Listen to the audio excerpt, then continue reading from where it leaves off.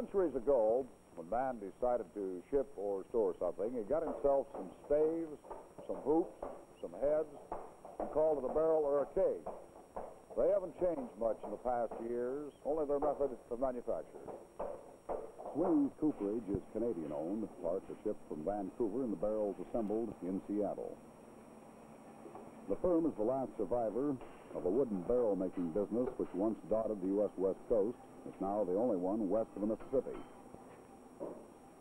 Barrels have been rolling out of this plant since 1907, sometimes at the rate of 1,200 a day. It's now down to about 220. There's no way to deny that the wooden barrel business is dying, a victim of progress. To the owners of the plant, steel, aluminum, and fiber barrels are dirty words.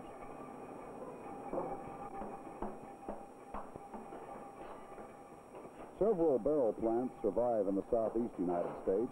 Most are distillery-owned, but turning out over 2 million barrels a year for the storing and the aging of bourbon.